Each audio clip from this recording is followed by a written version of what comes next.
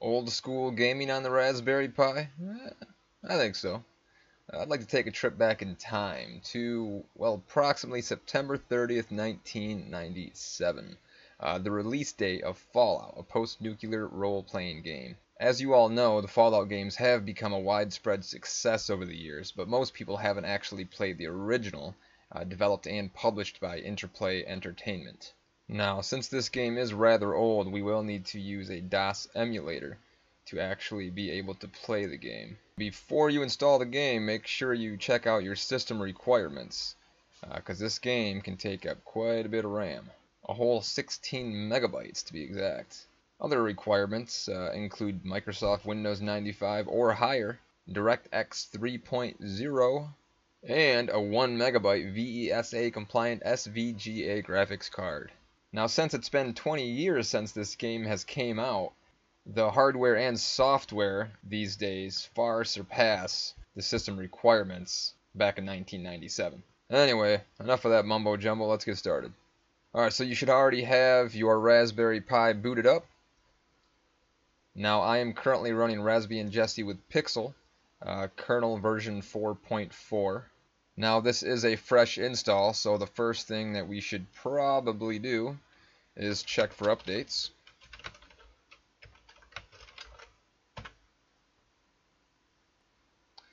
And we might as well upgrade as well.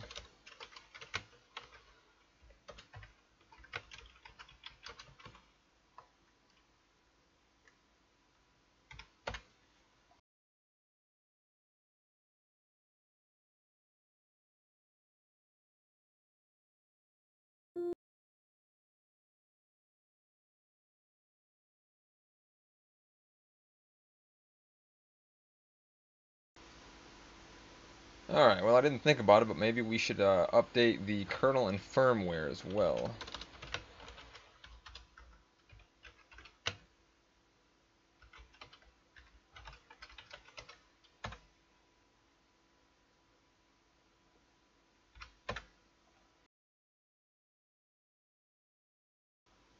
Alright, now we can reboot the system.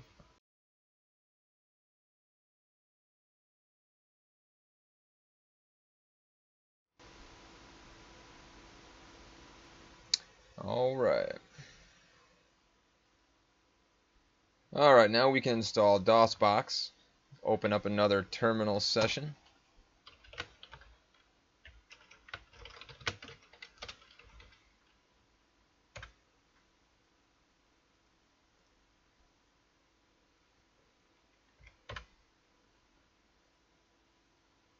Alright, now we can create a directory for our games.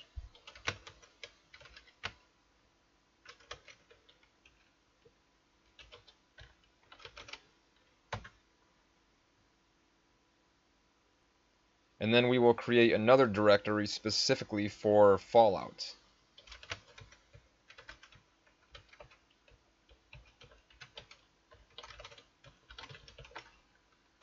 And I forgot the space.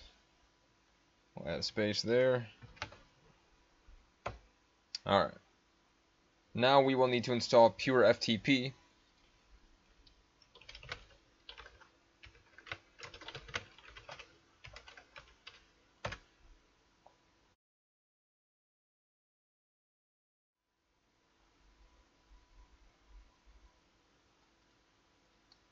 Alright, now we have that installed. We will actually need pure-ftp to transfer over the image file of the game to the Raspberry Pi itself. Now, if you already have the image file on the Raspberry Pi, then you don't have to worry about doing this. You can skip this step. But in my case, I have the image file stored on another computer. So if you have the image file stored on another computer, then you will need to follow these additional steps.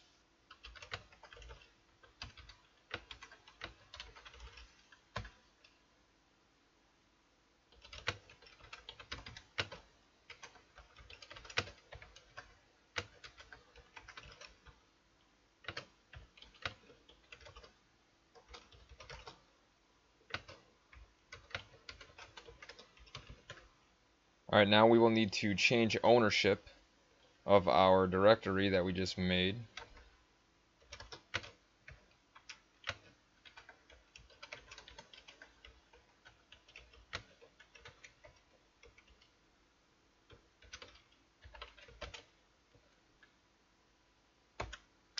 And I forgot to use sudo. Okay, now we can add our user.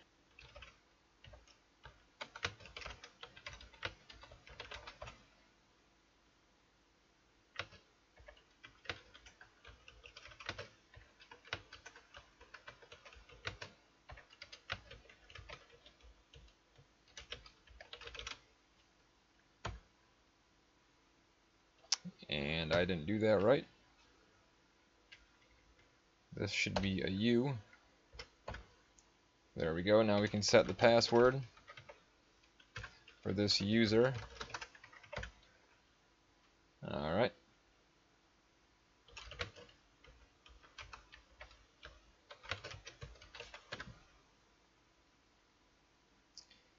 Now we can create a few symbolic links.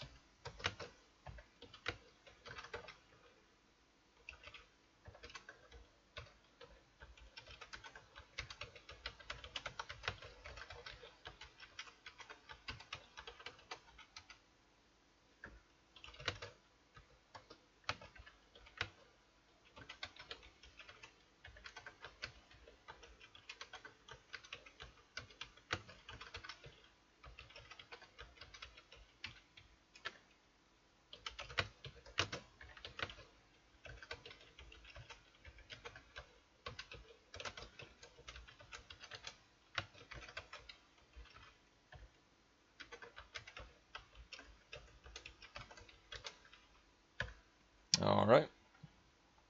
And we will actually need to change permissions for the directory we created as well, otherwise you'll run into problems when you install the game.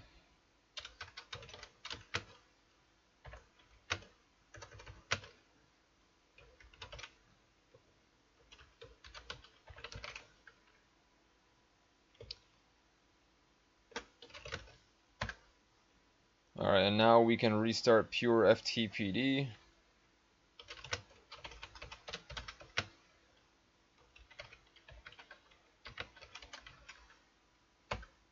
And now we can use an FTP client such as FileZilla or WinSCP to access the files on our Raspberry Pi. So you'll need to put in your IP address of the Raspberry Pi,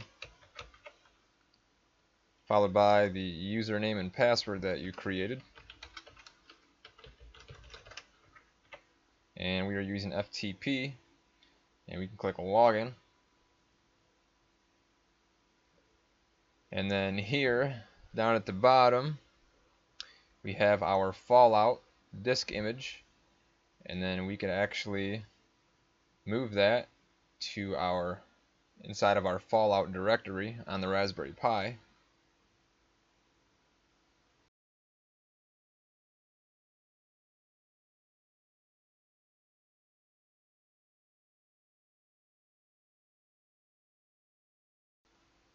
Now if you open up your file manager and navigate to the directory we created, DOS Games, and then our Fallout folder, you should notice that your disk image file is in there. Now if you already had your disk image on the Raspberry Pi, then you can just move it to that directory.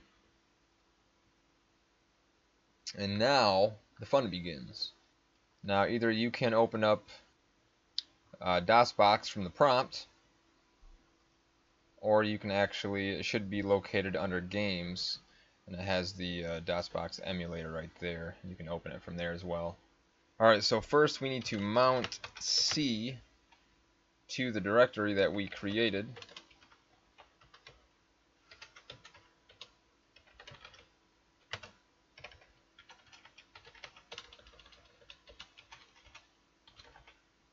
And we are going to set aside 1024 megabytes.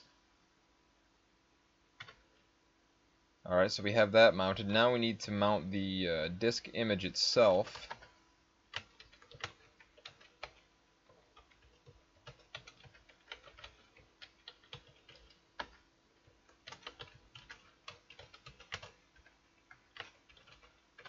Alright, now we have the disk image mounted. And now we can navigate to drive D, and we can see the contents here. and we will need to run the install.exe file. So we can just type in install.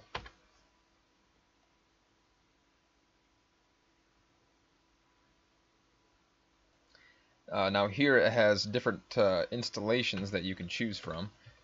We want to choose the full installation, which requires 645.1 megabytes. Now this is why we actually used 1024 megabytes. We set that aside when we mounted drive C so that we would have enough space to install the full version.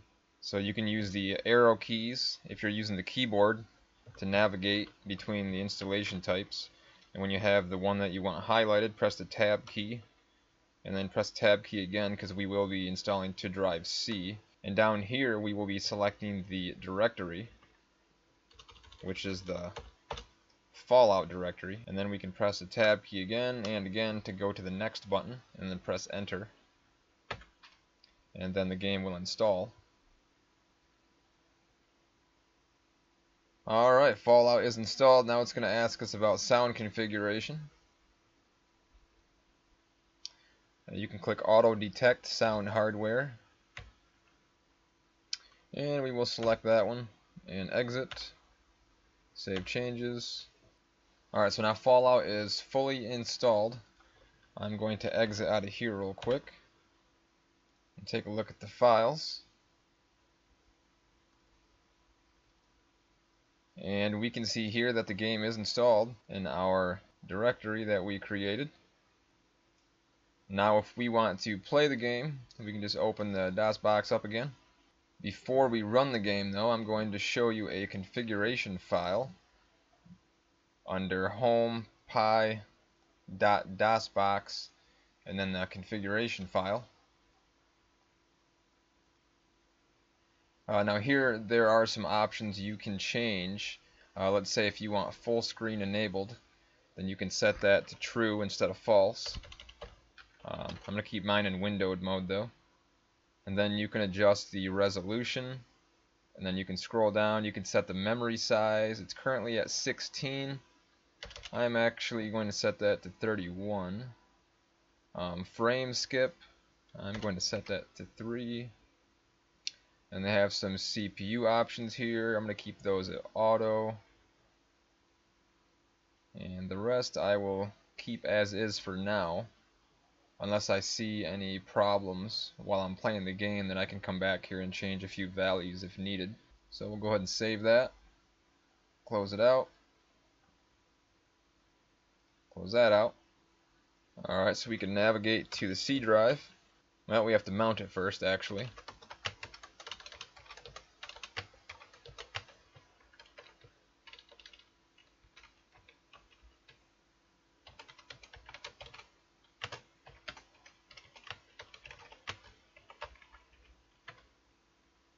Alright, now we can navigate there. And we can check the directory contents. And we will navigate to the Fallout folder. And check the contents of that. And then we can see that there is a fallout.exe file. So we can go ahead and run that. And then the game should boot up.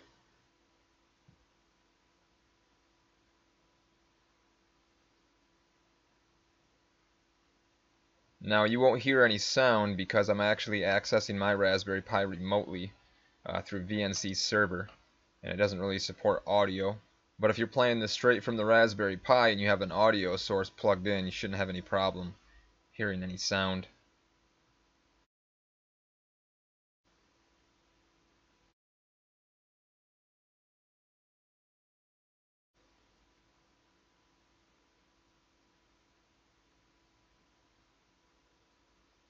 Now it might be a little laggy here as well, just because I'm logged in remotely.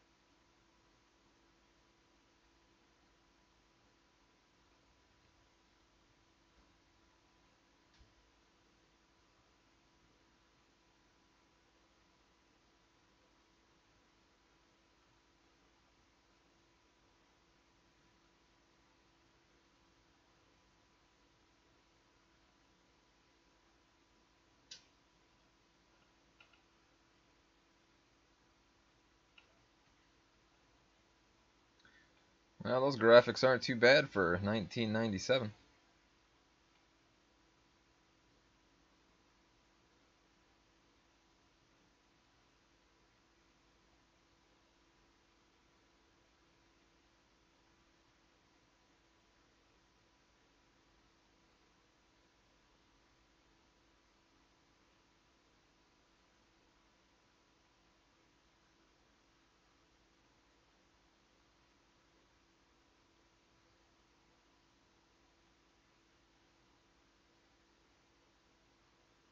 Now, like I said before, you can mess with the dosbox configuration file if the game isn't running as it should on your end.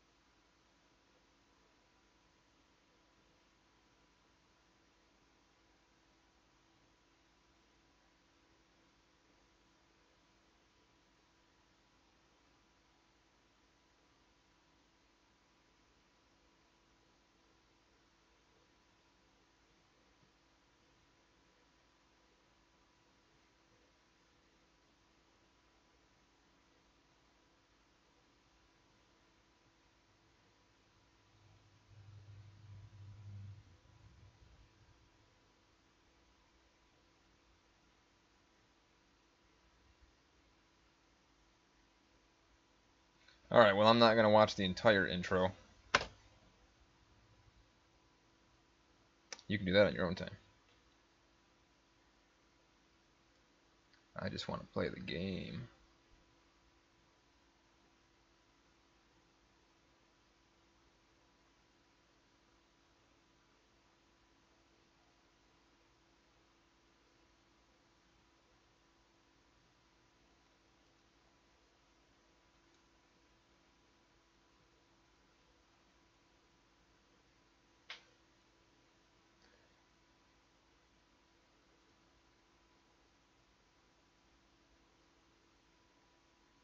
Alright, we can select new game.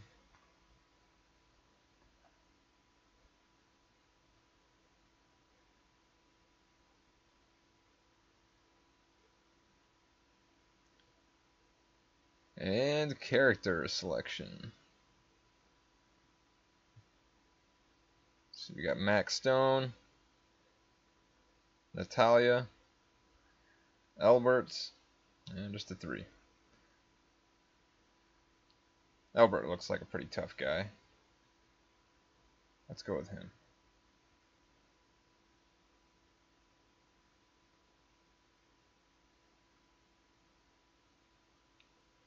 Well, anyway, I'm not going to get too far into the game itself. I just wanted to show how to install it onto a Raspberry Pi.